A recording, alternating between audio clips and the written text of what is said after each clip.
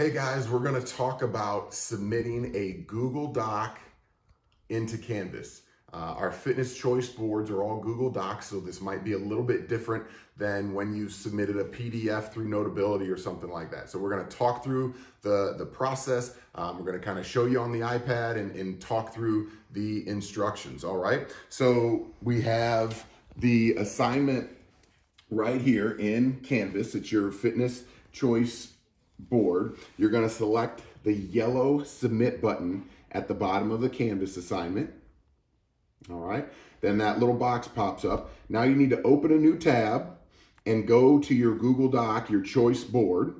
All right. Then you're going to click on the three dots in the upper right hand corner and click on share and export.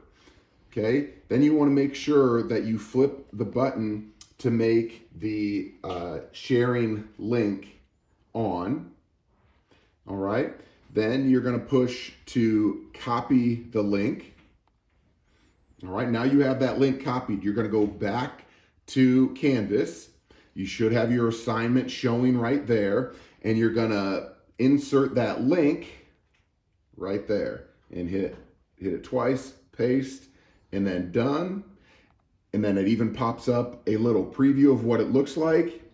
And you hit that submit button in the top right-hand corner. And assignment submitted. All right, I hope that helps you. If you have questions, feel free to shoot either of your teachers an email. We miss you guys, and we hope to see you soon. Go Bears.